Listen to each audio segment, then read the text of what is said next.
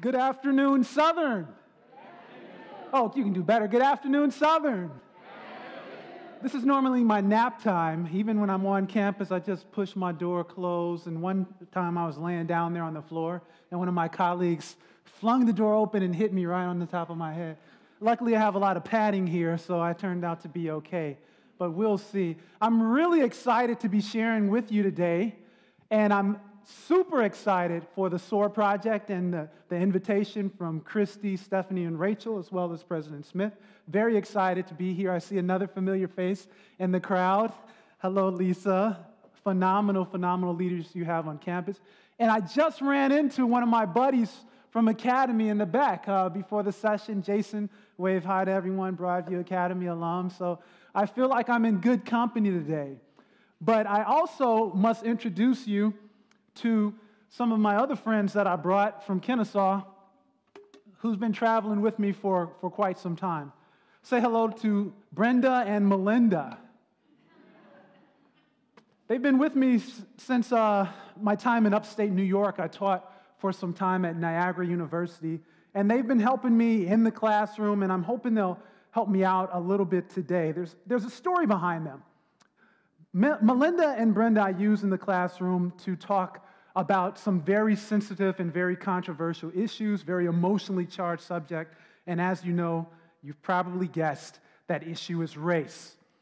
And I use Brenda and Melinda to begin to get students to think about an important topic, race, and how it impacts us, how we develop racial attitudes at a very, very early age, having no one to sit down and to tell us how to become racist, how to develop prejudice, and how to be biased, yet we have these deep-seated beliefs and feelings. Where do we get those from?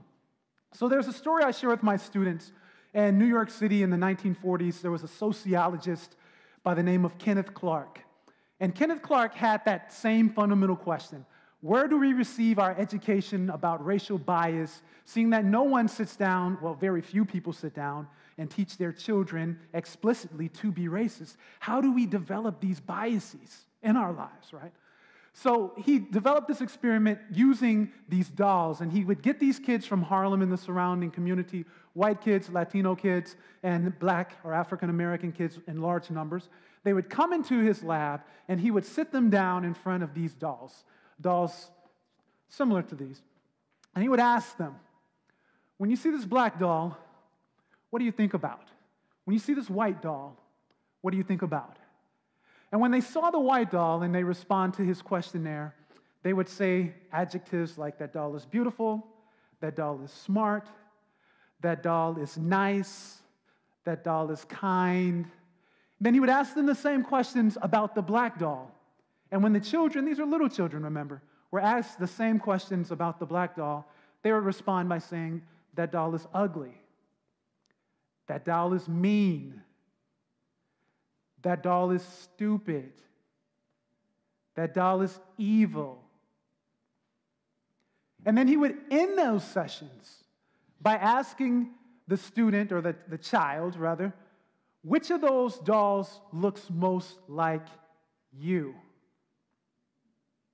And they would note, as with a look of anguish on their faces, many of those black students would look at that black doll and recognize that the same types of beliefs and attitudes that they projected onto that doll that society had given to them, they now were confronted with realizing society targeted them in that same way. So today I brought Brenda and Melinda to help me out, not only to talk a little bit about how we talk about race, how we approach this very emotionally draining subject, this intellectually difficult subject, but also to help us think about the ways we can unpackage the histories that we have embedded in our minds, in our culture, and in our worldviews. So what I'm going to ask you to do today with the help of Melinda and Brenda is I'm going to ask you to look at the person to your right, look at the person to your left, or if you don't like either one of them, look at the person behind you. And I would like for you to share with that person an example or a time when talking about race or a particular racial moment in your past made you feel very uncomfortable. Think about a time that talking about race or approaching the subject of race brought you discomfort. And as I said earlier today, excluding right now. So anything else is open. So please, I'm going to give you just a few minutes to do that. And as I do that, I'm going to pass around Brenda and Melinda. As we proceed through our session today, I would like for you to keep passing them. It's like hot potatoes. And then when they stop, whoever has these, one of them when they stop, or you can hold them up if you have a particular story or a question throughout the presentation today, and I'll pause and then I'll give you a chance to share that story at selected moments through that presentation. Is that okay? So right now, please share your story with the person next to you. I'm going to get Brenda and Melinda on the job here. They're going to help out. And then at the end of this brief moment, I'm going to ask at least two of you to share that moment, that moment of discomfort with the rest of us. And we're going to ask that we do it fairly quickly, all right? So go ahead. I'll start with you.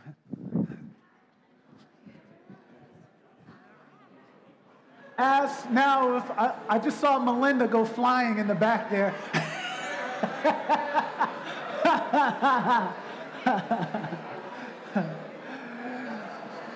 I want to ask now if I could please have whoever is holding on to Brenda and Melinda to share a little bit with us. If you don't feel comfortable, that's fine. You could pass it off to someone who will, and they'll hold on to it. But if you would please share with us that moment when discussing race, or maybe it was an experience that happened to you, made you feel uncomfortable.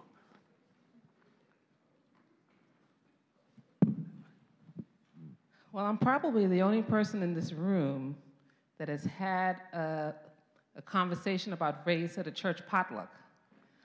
And it was a very intense conversation.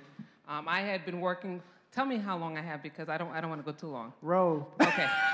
As many of you know, I worked for newspapers for 30 years, and over the years I've had to cover a lot of racial issues. When you cover crime, when you cover education, whenever you're covering those things, race is always a part of it. So I had done a column. I had recently been to Oakwood University, which I am an alumnus of, and when I had come back, I wrote a column about how I thought it was good that we still had our historically black colleges to preserve history. I was there, and there were the spirituals and that sort of thing, and I reflected on that. So when I came to church Sabbath, there's a man in our church, I go to a mixed church, and he wears a Confederate flag a lot of times, and he came up to me and he says, "Are you Alva James Johnson?" I said, "Yes." And he says, "Well, I need to talk to you about that column that you wrote." And he had taken the column, he had highlighted all of these parts of the column. And then when we sat down, he said, "Well, you know, I have a degree from Andrews University in history, and I have a problem with you writing about this, and, you mentioned that, Oakwood was started, for recently freed slaves. Well, they were not recently freed, and, and this whole thing about holding up black history over, I'm a son of the Confederate," and he just went on and on and on, and I see history different from you, and you're holding up black history over my history, and my history's of the South. And I said, "Well, when you say your history's of the South, which history?" I mean, there are a lot of black people that live in the South as well. I mean, which history are you referring to? But I mean, this conversation got so bad that when we got to talking about Native Americans, he said, "Well, you know what was wrong with the Native Americans? They were an inferior race." And I said, "Do you really believe that?" He said, "Well, survival of the fittest, survival of the fittest." And I said, is that biblical? I mean, here we are in church, and I just couldn't believe that this is the way he was thinking. And, he talked about the Confederacy, and, slavery wasn't that bad, and people are making a big deal about slavery, and his ancestors fought for, and I said, "Fought for what?" He says, their rights. Their right to do what? And when I said that, he paused. I said, their right to own slaves. And can you see how that may impact, your views about that may impact your black church members? So it was a very uncomfortable conversation to have, but I'm glad that we had it. And he even said he was appreciative that I was willing to hear him talk about it, because he says I could never express these feelings to anyone, especially a person of color. But it raised some really uncomfortable feelings for me that we're worshiping together, and these are some of the views that we have. And so, yeah, that was a very uncomfortable conversation. Thank you for sharing that with us. Thank you for sharing that with us. We have time for one more. Yes.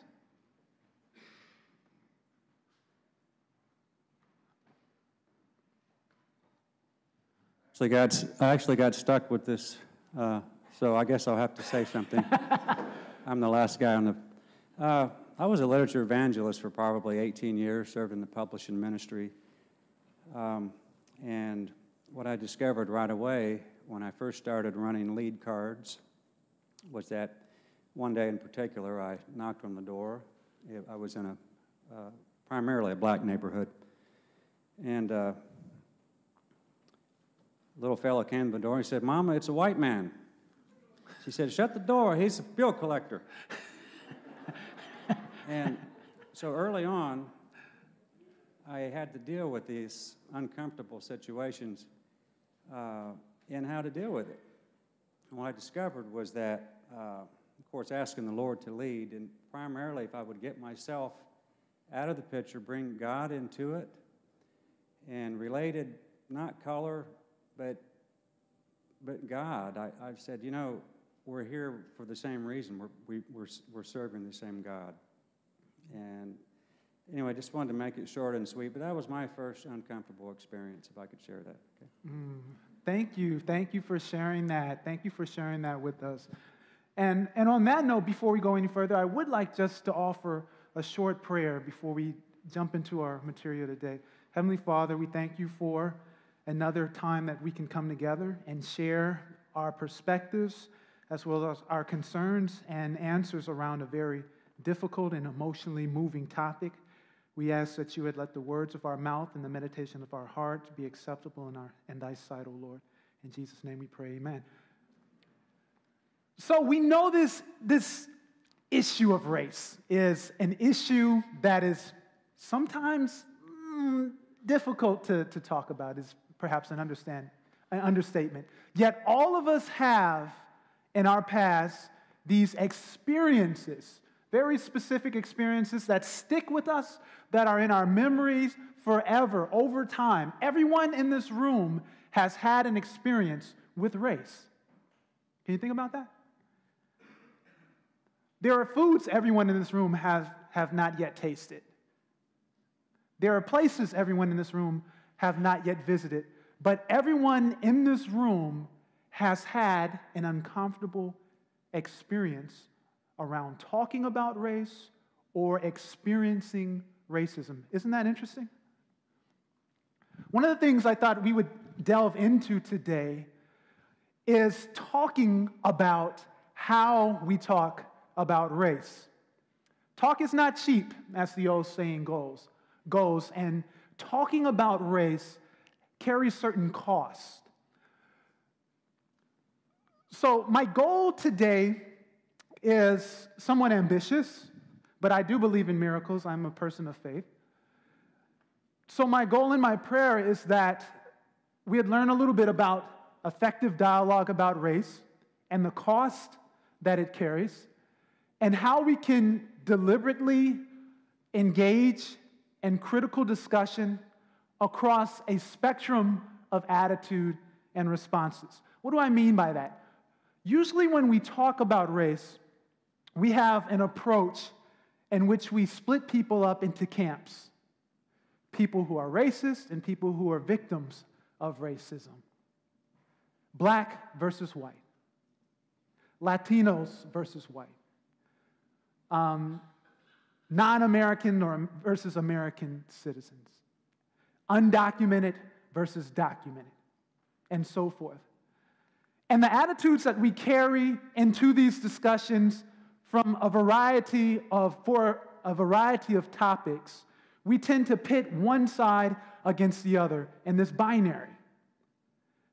But as we know from the study of race, one of the major problems that exist with race is that it is set up in a binary that does not allow us to critique nuance, that does not allow us to access the deeper value behind people as individuals and the complexities within individual communities. So I would like to propose that instead of thinking about this camp versus that camp, liberal versus conservative, Democrat versus Republican, I would propose that we look at this across a spectrum. On the one end of that spectrum, looking at this issue of, or this attitude of animosity. People with animosity have deep-seated hatred for people who differ than them in appearance or in racial or ethnic background. On the other end of the spectrum, we have people who are advocates. People who are advocates view race as a problem that is both a structural as well as a personal challenge. And they see their role in it as focusing specifically on actions to help those who are victims and to develop anti-racist responses. And in between, we have varying degrees of responses, with antipathy characterizing people who have a response to issues of race and racial dialogue that have a strong dislike for discussing and engaging in these topics, but perhaps that dislike is not based in any deep-seated hatred. On the other hand, this question of those who are empathetic relates to people who are engaged in these dialogues, are engaged with this issue of racial discrimination, and they're able to put themselves in the shoes and able to take on the eyes and the perspectives of people who are very different from them. Now, I was trained as a historian, and one of the things that they trained us to think about as a historian and collecting documents and writing histories about times past, where they would say that you can't simply take a document and begin to write a story unless you have some type of understanding about the context in which that document came. Only then can you be able to better understand those stories. So people who practice empathy that I place on this aspect of the spectrum are people who practice going behind the eyes of another. There's a saying that you should know other people so well in this world that you can go down in them and come up in yourself. That level of empathy, as believers, I would say is certainly appealing to me. In the middle, we're going to spend a little bit of time talking about this category of the indifferent. And as you'll see by the end of this presentation, for me, I view the indifferent as being the number one challenge to having more effective and engaged and transformative discussions about race. The vast majority of people who you will discuss race with, or maybe you already have talked about race with in your lifetime, occupy this middle ground, so to speak. And we come from a culture where the middle or moderation is commonly proposed as being ideal. But in reality, what I propose to you today is that the middle of this should actually be here. And I'll share a little bit why. I want to share with you, I want to share with you a story of a man I met this year. His name is Daryl Davis. He came to Kennesaw State University. Some of you may recognize his face. He has a Netflix documentary called Accidental Courtesy. And he does something that I think is really interesting. What Daryl Davis does is he goes around the country and he sets up appointments with avowed racists white supremacists, neo-Nazis, people that are on this end of the spectrum, that have demonstrated outright hatred for people who are different than them, who've expressed it verbally, whose known associates share those same attitudes, and in many instances, who have acted out on that bigotry or on that violence. Some of these people have criminal records. Some of these people have caused people physical and bodily harm. Daryl Davis has taken it upon himself to make friends with these guys. And you see a picture of him there with, I forget this man's name, who was one of the grand wizards of the Ku Klux Klan in his regalia. But the fascinating thing about this relationship is when you look a little bit closer, what he's holding is a certificate of friendship from the Ku Klux Klan to Daryl Davis. And as you read or listen to Daryl Davis talk and watch more of his story, one of the things that he emphasizes is he starts this process with dialogue, just listening to people, just talking to people, just hearing their views. And over a period of time, he begins to press certain questions and raise certain concerns, but in a very non-judgmental fashion. He doesn't resort to shaming people. He doesn't resort to calling people names. He doesn't resort to hurting people. And over time, what he's done, I think, is quite phenomenal. He's met with dozens of these men from these organizations, and many of them have renounced their views, cut off ties with those organizations, and actually given him their robes, their regalia, that he's planning to build a museum, an anti-racist museum, that these exhibits will become a part of. He's doing a very powerful work, I think. He has a very specific, I would say, ministry that is reaching out to a very particular aspect of this spectrum in a way that not everybody can do. But he has a particular gift here that has made him particularly effective. Now, when he came to Kennesaw State, where I work, we saw his documentary. He talked with us for about an hour or so. And there was a particular moment in this documentary that the students attending this event were really interested in talking about more. There's a moment that he goes to Baltimore. And he goes to Baltimore shortly after the death of Freddie Gray, this young man who was killed by police in the back of a transportation van. And he arrives there. There's numerous Black Lives Matter activists on the street getting ready to march to protest the killing of Freddie Gray. And they ask, when they see him, the camera catches this moment of tension that you wouldn't believe. You can just feel it. And through the next few minutes, you understand where this tension is coming from. Many of these young activists are in their 20s, maybe early teens, and they look at Daryl Davis as someone who is doing a work that is interesting, but also someone who is taking resources that could be applied to a very, very real and imminent threat in Black and brown America and spending it on people at the far end of the spectrum, the vast majority of which will never change their views. So a lot of them, there was this moment, deep moment of tension in the film. They go out to have a lunch, and in that lunch, they get involved in a very, very tense verbal altercation, back and forth. So the students I was with at this event asked him about that particular moment in the film. He had many regrets about that moment, but one thing that became particularly clear to us, as well as him in that process, is that his gifts and his approach to racial dialogue was best suited at that end of the spectrum.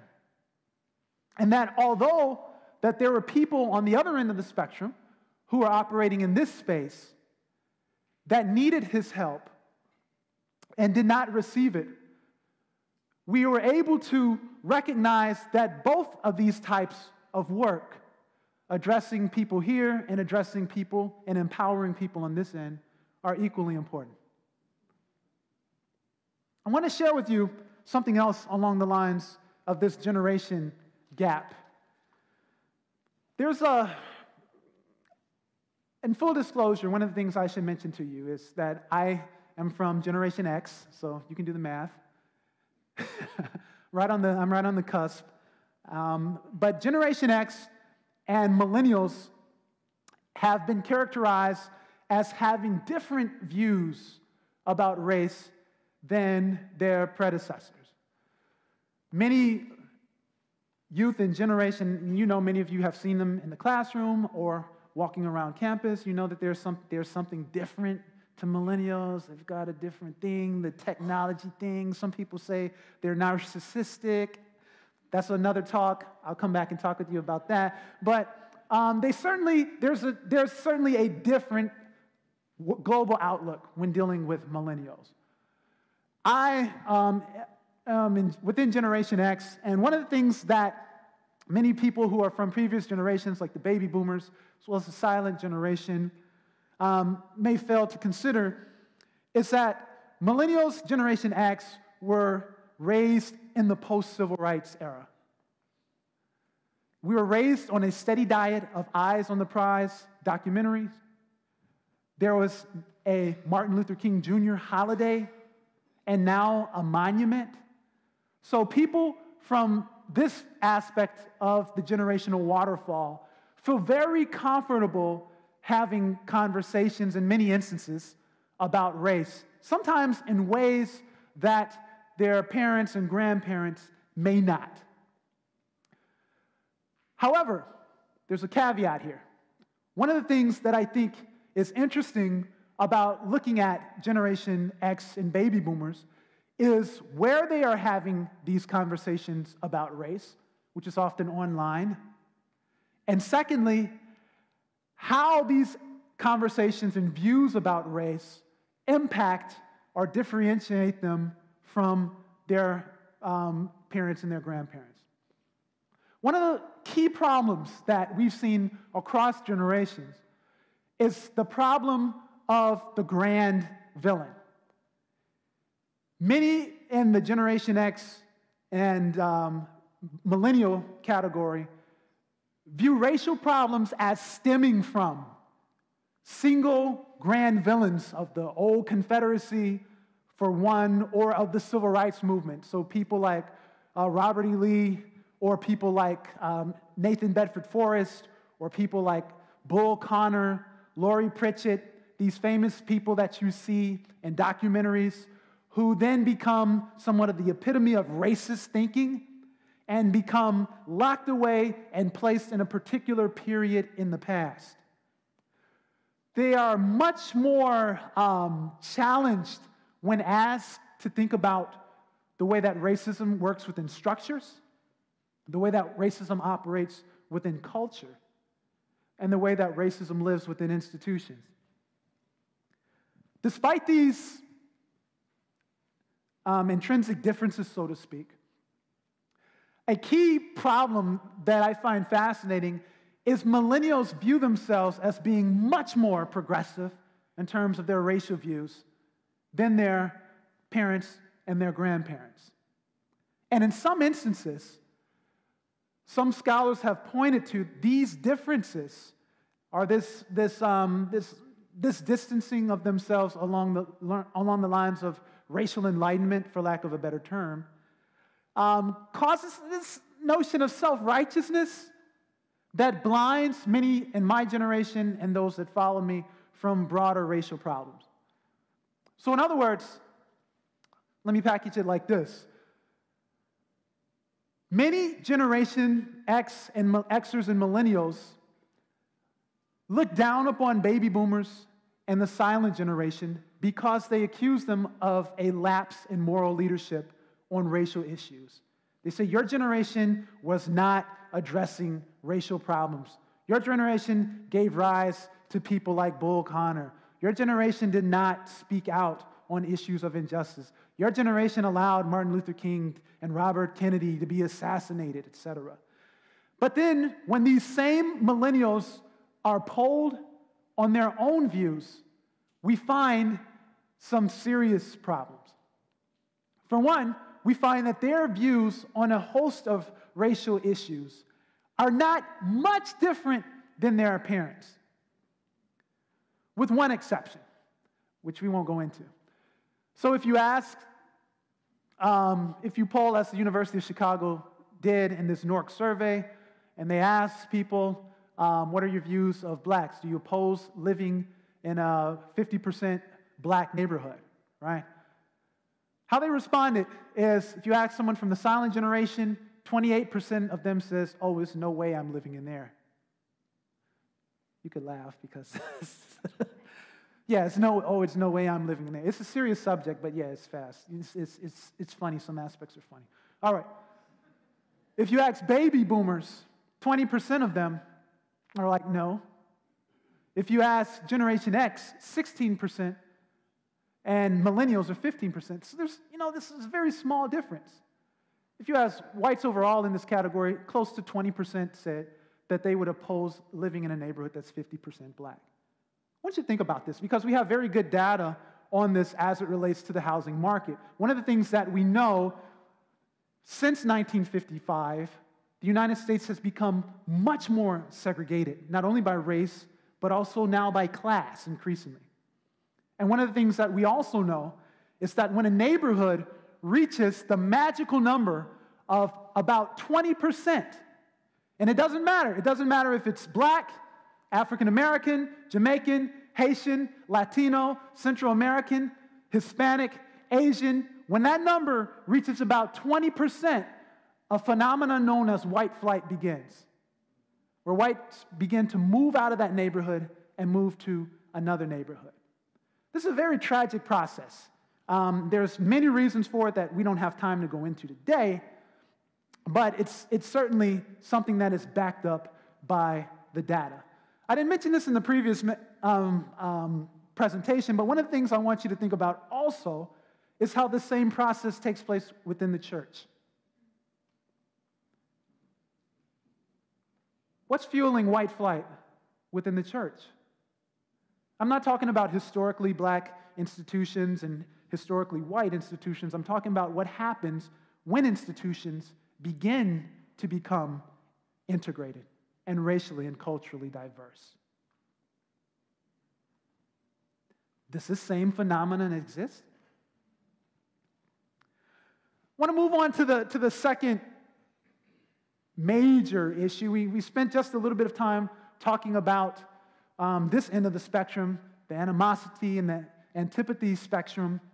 I want to move into the second aspect of the presentation, which is getting at this problem of indifference.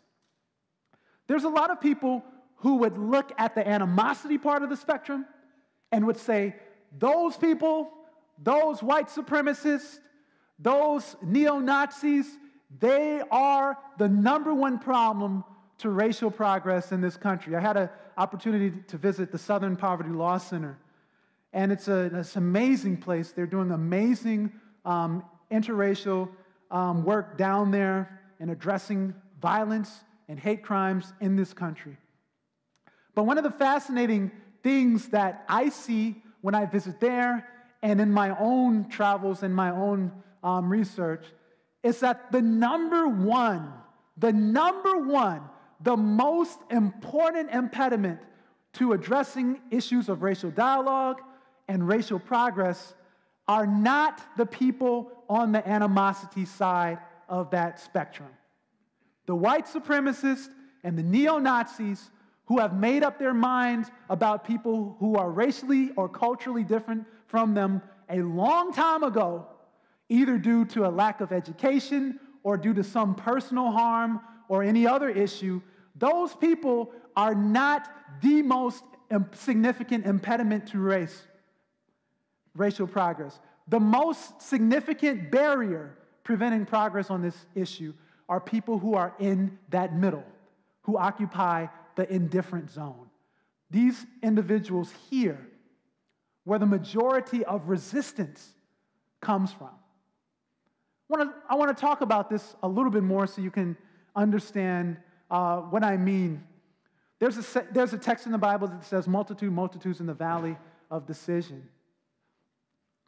And really, the key problem with the vast majority of people on any college campus, in any church, in any place where there's a gathering of people and there's discussion on this racial issue, the number one issue that people are facing as it relates to race is being indifferent, being apathetic, not really caring. It can go one way, it could go the other. And one thing that I would suggest to you is that the decision to be indifferent is a conscious, or in many instances, unconscious decision to support the status quo, which essentially means it's a decision to support racism. That's a bold claim. Them dar's fighting words. Yeah! The people who occupy this area here are here not because of a lack of information, not because of any personal injury or personal issue. When I was a kid, this black guy punched me in the nose. I don't like black people. People who occupy this part of the spectrum are here because they have the information, but they choose not to act upon it or to engage it in any meaningful way. And in doing so, they serve as a barrier that prevents people from moving forward on this issue. How do they do that? There's this problem of false moral equivalency. Have you heard of this before? Often people will say, on the other hand, now in terms of moderation, that's a very good thing to have, to be even-handed in one's analysis, to consider the facts on both sides of any issue. But when drawing false equivalencies between a moral ill and good becomes an excuse for inaction, one becomes complicit in the institution itself. Let me give you an example of what I mean by that. Around 1960, J. Edgar Hoover, who was former head of the Federal Bureau of Investigation, called Martin Luther King a communist and a national security threat to the United States. Now, Martin Luther King had at the core of his campaign the idea of a beloved community, meaning that the world and the United States could be transformed through the process of love, where people could come together in one community, right? I find that stance hardly equivalent to the notion of the Soviet Union that could hurl hydrogen bombs across the Atlantic Ocean and to destroy nuclear targets. Yet these false moral equivalencies tend to continue and tend to prevail within this middle part of the spectrum. And I'm bringing them up here particularly as it relates to racial dialogue, because as you embark on racial dialogue with the SOAR program and other initiatives on this campus, one of the key barriers that you will find in these interchanges is not people who come without the knowledge that they need to engage in dialogue, but people who have the knowledge but use it in such a way to neutralize action. This is the threat here. Going back to the example of Daryl Davis, we need to steer away from using shame to end dialogue on this end of the spectrum. But I don't know, maybe a little shame could be used to push the dialogue to go somewhere here, right? A lot of this is intellectual laziness. A lot of this is dishonesty. A lot of this is a lack of caring. But all of this, all of it, is redeemable. You can change it. You can address it. So I would challenge you, as you begin to engage and sustain dialogue following this series and other series, that you at least spend a little bit of time, perhaps the majority of your effort within this part of the spectrum, getting those who are indifferent to know that their silence is complicity, and that by engaging them and activating them, you can begin to move towards this aspect of the spectrum. Oops, going too far back in time. There's a famous Martin Niemöller quote that you may have heard before. Niemöller was a prominent Protestant pastor who was an outspoken critic of Adolf Hitler, and he spent the last 7 years in a concentration camp for his opposition. But there's a poem that he wrote that has been rewritten many times, where names are taken out and swatched out, but the original one read like this: "First they came for the socialist, and I did not speak out because I was not a socialist. Then they came for the trade unions, and I didn't speak out because I was not a trade unionist. Then they came for the Jews, and I did not speak out because I was not a Jew. Then they came for me, and there was no one left to speak for me." It's a powerful poem. And I think it's so powerful because it points squarely at this problem of indifference. We view indifference, we view neutrality as being the safe zone. But in reality, neutrality is the danger zone. I want to move on to the last part. And this last section, we're going to talk on about the last aspect of the spectrum, to the region here. Moving from an empathy to advocacy. When we begin to talking about race, you're going to find that there's a lot of people who will show up that are very empathetic, who will show up who are advocates, who want to get to work. But far too often, in my brief experience over the last 10, 15 years, I have found that the way that we set up our dialogue exits these people out and prevents them from using their God-given talents in a way that is most necessary. I want to share some examples of some of the problems as well as the approaches to this particular aspect of the spectrum, using some examples from what we've been encountering just south to you at Kennesaw, as well as some historical examples. This guy you see here is Ulysses S. Grant. Not this one, this one. This is my friend Ernesto Silva. I'll talk about him in a moment. Ulysses S. Grant is best known as a general, one of the prominent generals during the Civil War, but also a very important president.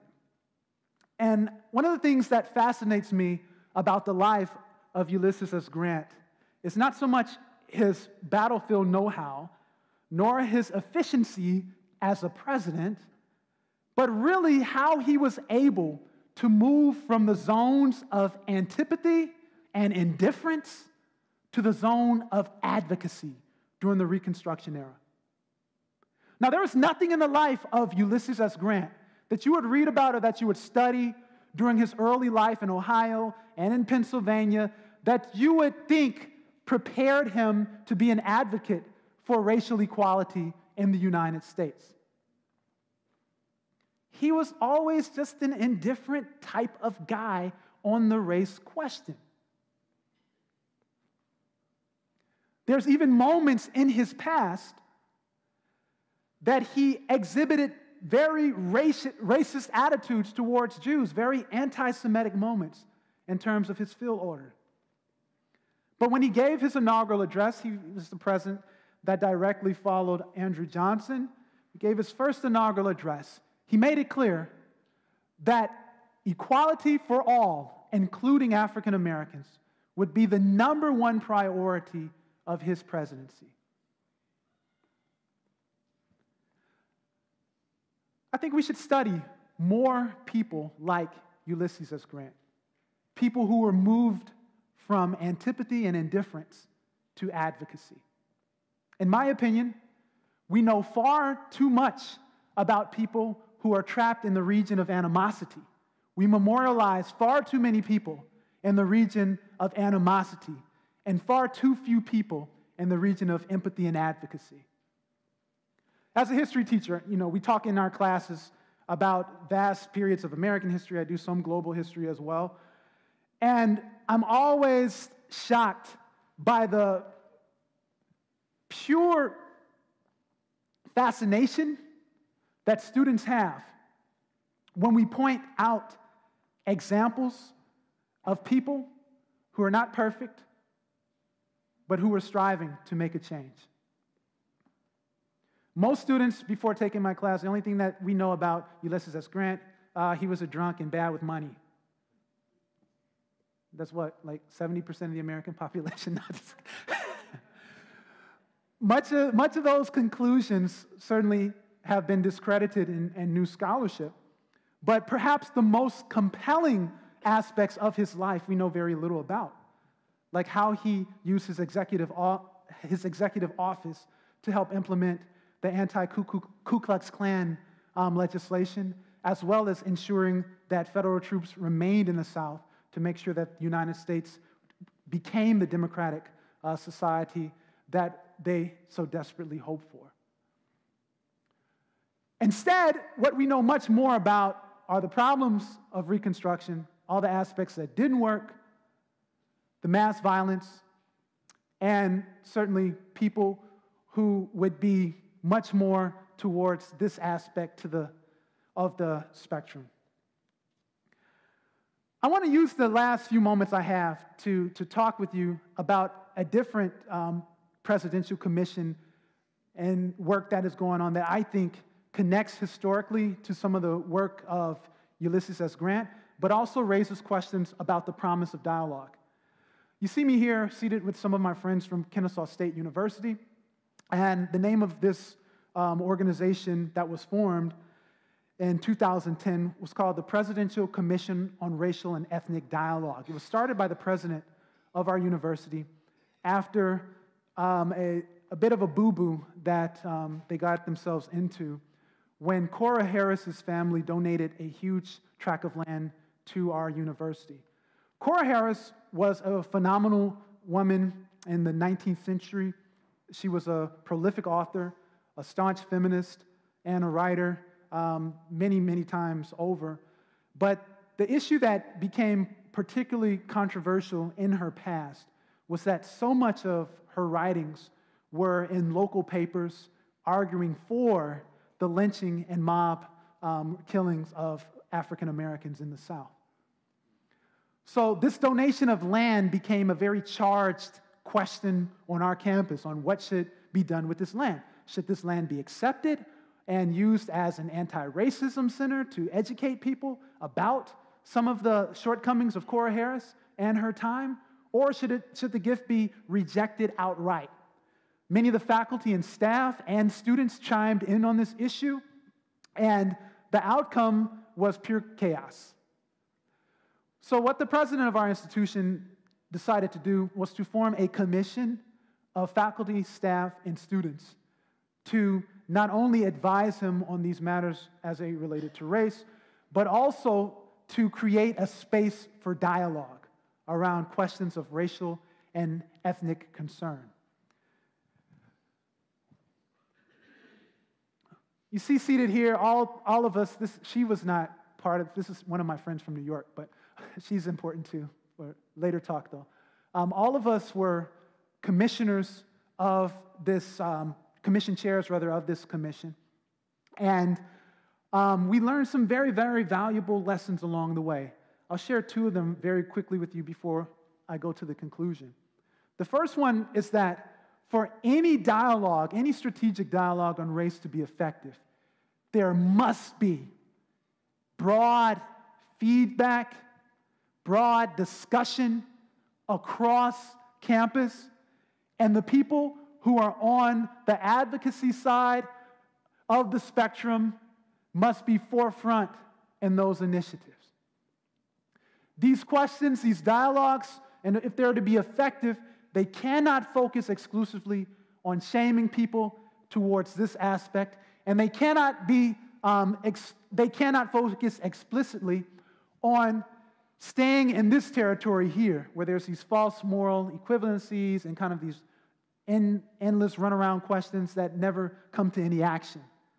They have to be based in dialogue that is authentic, and dialogue that is coming from people who are motivated to move, and a dialogue that will result in engagement and action. The second thing that we discussed, or we found through this process, is that when you engage dialogue authentically at this level, and when there's a variety of discussants around the table, many other issues that you thought were tangential to the discussion of race get solved and come to the fore. We don't have time to go into it, but there's discussion after discussion of race. Other issues related to Islamophobia began to come to the fore.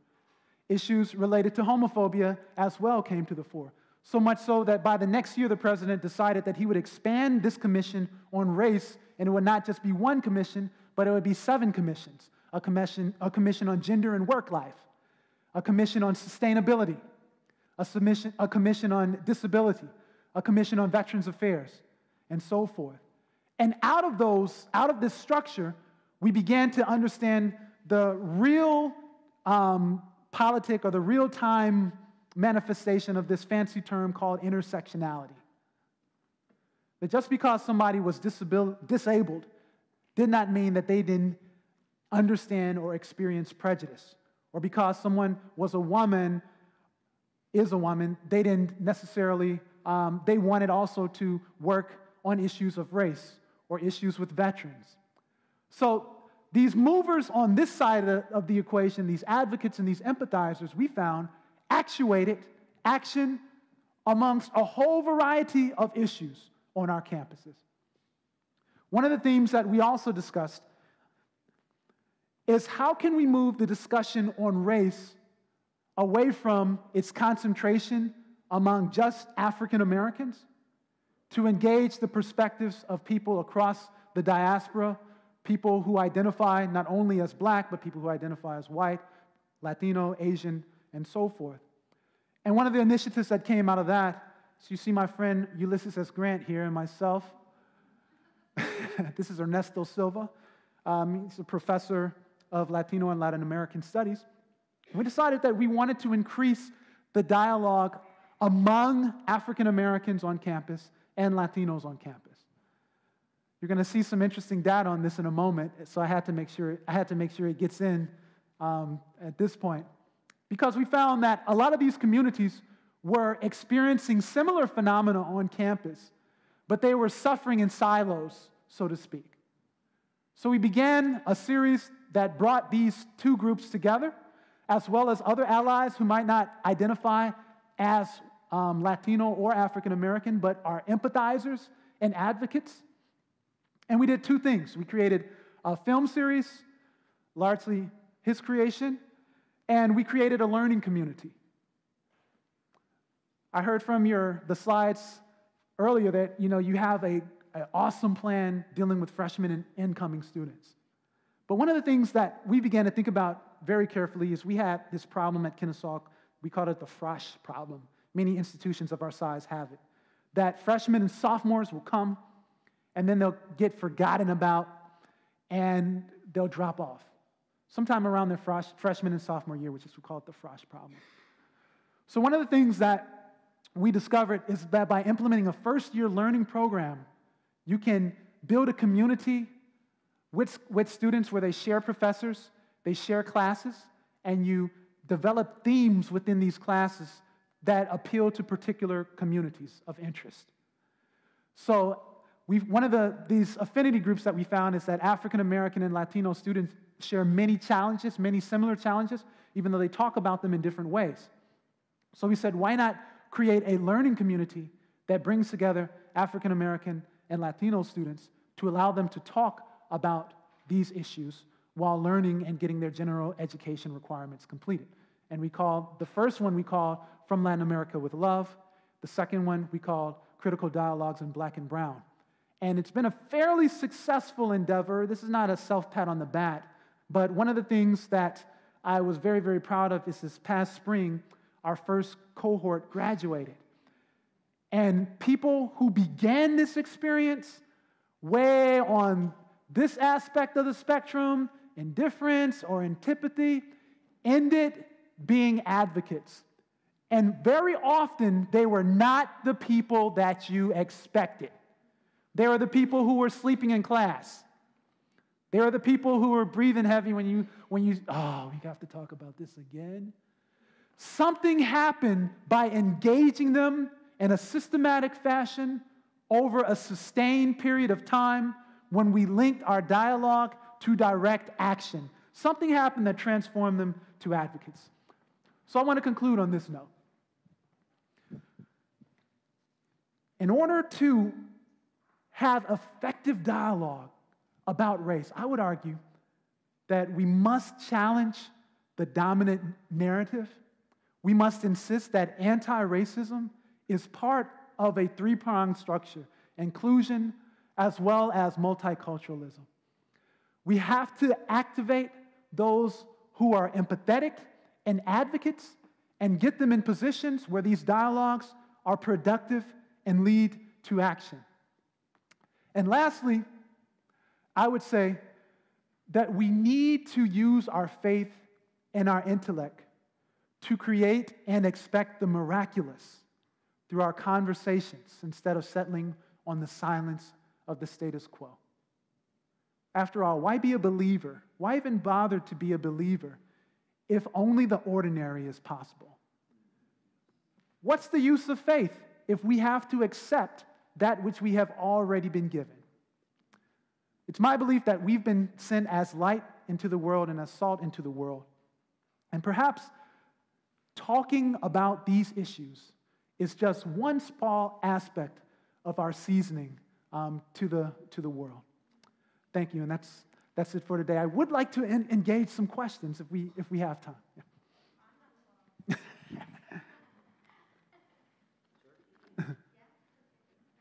Yeah. Brenda and Melinda, where are you? Who has a question, Brenda and Melinda? There's Brenda, there's Melinda.